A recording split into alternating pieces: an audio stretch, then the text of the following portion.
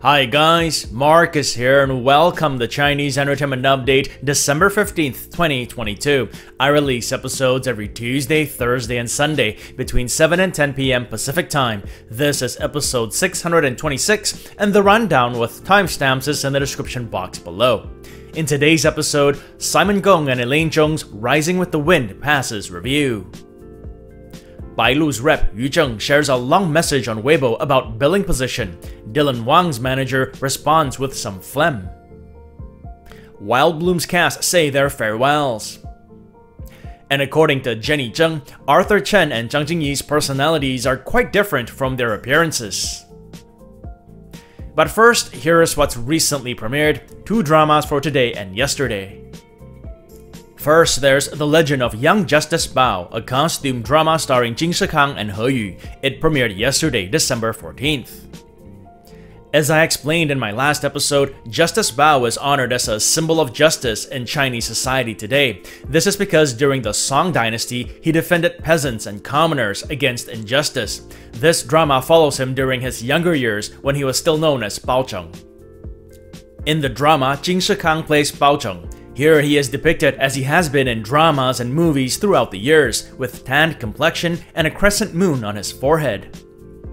According to Baidu, Bao Zheng comes across various mysterious cases such as Blood Soul Forest, Spirit Town, and Valley of Wrath on his way to the capital for his exams.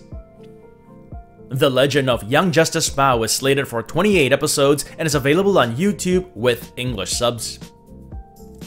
Then there's Song of the Moon starring Vin Zhang and Xu Lu. The costume drama premiered earlier today.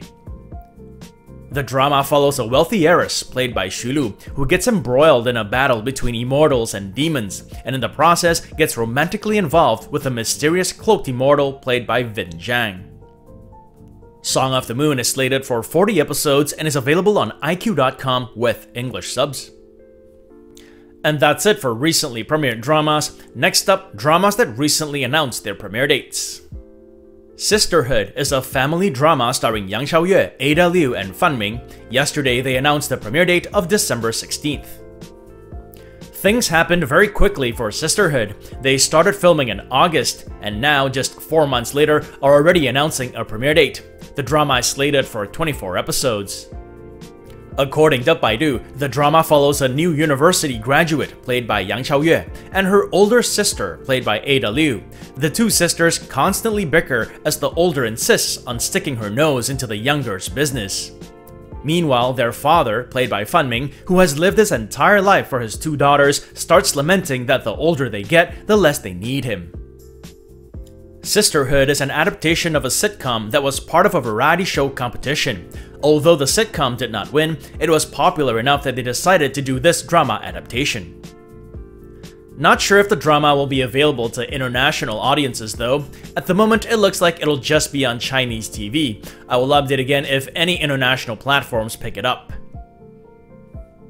Another drama that recently announced its premiere date is Accidentally Meow on You, a modern rom-com starring Xing Zhaoling and Hu Bingqing. Yesterday, they announced a December 20th premiere. It's been over a year since Xing Zhaoling's last drama aired. That was The Unknown Legend of Exorcist Zhongkui. Hu Bingqing's last drama to air, on the other hand, was this year's Operation Special Warfare with Wen Gao. Accidentally Meow on You follows an entertainment industry assistant, played by Hu Bingqing, who bonds with a stone-faced CEO, played by Xing Zhaoling, because of their common love of cats. While we're on Xing Zhaoling, the 25-year-old actor recently announced that he came down with COVID. In his Weibo message, he gave people some reference notes saying, "Drink lots of water. It is more serious than the flu and is very uncomfortable. Protect yourself well daily, but there is no need to panic." And that's it for dramas with premiere dates. Moving on, dramas that recently passed review. I have 2 to update on. Beginning with Rising with the Wind, a modern drama starring Simon Gong and Elaine Zheng. The cast look quite the fashionable bunch here, and that's no coincidence as the drama is set in the fashion world. Rising with the Wind passed review and obtained a distribution license for 40 episodes on December 13th. Simon Gong did not have a drama air all year. His last was last year's Dream Garden with Bridget Chow. Elaine Zheng, on the other hand, had a couple of dramas air this year. Her latest was Lost in the Kunlun Mountains with Xu Kai. According to Baidu, Rising with the Wind follows a clothing company heiress, played by Elaine Zheng, who loses her father and faces the possibility of losing her father's company as well. She meets a crude investor, played by Simon Gong, and he comes up with a plan to rescue her. Also passing review is Summer Flower, a modern drama starring Jerry Yan and Xu Ruohan. It obtained an online record number on December 13th as well. Jerry Yan hasn't had a drama air in 2 years. His last was 2020's Count Your Lucky Stars with Shen Yue. Xu Ruohan, on the other hand, starred in a drama this summer, Out with a Bang. According to Baidu, Summer Flower follows the ill-fated romance between Xu Ruohan's character, an 18-year-old girl, and Jerry Yan's, a down-and-out uncle with a magnetic voice. That's it for dramas that recently passed review. Moving on, a couple of news items pertaining to Only for Love, the modern drama starring Bai Lu and Dylan Wang. According to a Sina Entertainment story published yesterday, some fans were unhappy at the way the drama's crew members treated them. Recently, a netizen shared a video showing some of Only for Love's crew members shining a bright light directly at them and their camera. The message that came along with the video read, "Really don't understand why the crew has to treat us fans like this. The cast were already off work and wearing regular clothes, so there was no risk of photo leaks. Everyone was standing orderly to one side, no pushing or shoving, but still, they just didn't want us to use our phones. Without a second thought, they just shone a strong light at us. My eyes are still uncomfortable until now. Please, when hiring crew members in the future, get humane and courteous ones." The drama hasn't yet responded to the matter. The other story that pertains to Only for Love has to do with the actor's reps. Bai Lu is repped by Yu Zheng's company, Huanyu Entertainment, and it all began when Yu Zheng took to Weibo with this long post in which he spoke about billing position, among other things. "Billing position is most laughable. I've never cared," he began. "I don't know what top billing represents. Why do so many people care? I laugh at those who stress upon top billing issues with me. I think these people are so low, because the real top billed actor doesn't need to be stressed upon." For those who don't know, billing position means the order in which the actor's names appear in the credits, in the promo materials, and so on. Generally speaking, it's the actor with the most scenes in the show, and the most important scenes, so to speak. Things heated up in the comment section when Yu Zheng got into it with netizens. One netizen asked if Only for Love was a 大女主 drama, which means everything centers around the female lead. Another questioned, wasn't Bai Lu fighting for top billing in Only for Love as well? Yu Zheng replied, "Are you stupid or something? When they approached us, they offered us top billing and offered to look for a male lead according to our requirements. Not fighting for a billing position doesn't mean we're giving it away. What are we, a charity?" On the same day, Dylan's manager, Wang shared a simple message on Weibo saying, "Too much phlegm, feel like spitting," along with a picture of what looks like, well, phlegm. Netizens speculate that it's in response to Yu Zheng's comments. Things may not be completely smooth between fans and reps of the stars of Only for Love, but hopefully that doesn't carry over to the actors themselves, who still have to put in performances on set and have to create that chemistry between each other. And that's it for drama updates. Moving on, celebrity updates, and today we begin with the cast of Wild Bloom. Wild Bloom premiered on November 27th and aired the last of its 36 episodes on December 14th. On the day of the drama's finale, its star Zhao Liying took to Weibo with the message, "Sharing this journey with Xu Banxia, her character, we each had our ups and downs and splendor." She also shared a short clip of herself as Xu Banxia. Male lead Oh Hao also took to Weibo with a batch of photos taken on the drama set.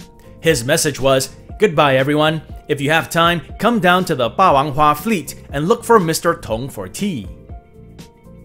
Li Guangjie wished for everyone's wishes to become a rich middle-aged woman to come true. Context being, Xu Banxia's wish was to become a rich middle-aged woman. So I'm on episode 20 of Wild Bloom, still enjoying it, but I gotta say that after a great start, some questionable plot direction and character decisions have popped up, and it's kind of taken a bit of that shine off the drama, but I'll get into those in a different segment. Still enjoying the acting thoroughly. These actors just seem so seasoned in their art, it's a real joy to watch. Next up for celebrity updates, Arthur Chen and Jingyi, the stars of the recently aired Light Red Princess. In my last episode, I did a final thoughts segment on Light Red Princess and recommended the drama. I felt both actors gave solid performances and had great chemistry together. That chemistry must have built gradually, as according to Yu Zheng, who plays Ren-Di in the drama, the two didn't speak to each other the first time they met for Light Red Princess. In a recent interview with Youku, Jenny revealed that on the first day of the drama, when the cast members gathered for a table read, Arthur Chen and Jingyi did not say a word to each other despite being sat next to each other. Quote, Arthur Chen just kept playing with his lighter, end quote. Jenny continued, they're both the type whose outer appearance is completely different from their inner personality. For example, Arthur gives people the impression that he's a good-looking guy who's too cool for school, but he's actually a pretty talkative dude and constantly cracks these really cold jokes. Jenny added that Zhang Jingyi was the same, saying that even though she looks very ladylike, when she plays video games, she plays one of the wildest characters. On that note, it's Thursday today, so time for another segment of my predictions for this Sunday's Top 10 Champions. As you guys know, every Sunday we do the top 10 Chinese web and TV dramas of the week. In this segment, I give some of my thoughts and predictions as to who the champions will be. To recap, last week's top web drama was New Life Begins with Bai Jingting and Tian Xiwei.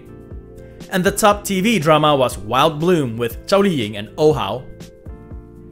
I had a look at some of the charts V-Linkage provided over the past few days, and there are quite a few new titles. There's gonna be quite a shuffle this week, but at the top, I think it's gonna stay relatively similar. I'm backing She and Her Perfect Husband to be the new top web drama, and Wild Bloom to stay the top TV drama this week. What do you guys think? And that's been another segment of my predictions for this Sunday's Top 10 Champions. It also brings us to the end of this episode. This show wouldn't be possible without you guys tuning in, so I thank you all for your support. If you enjoyed it, do subscribe and don't forget to click that notification button for more updates. If you'd like to contribute, consider giving this video a super thanks. It is the heart-shaped button with the $ below this video. All funds support the show and keep it going. Or you can check out my Patreon page, where for $1 more a month, you'll have access to perks like recaps, requests, and have your questions answered. So stay safe, and as always, I wish you clear blue skies, good health, and happiness. Until next time, cheers!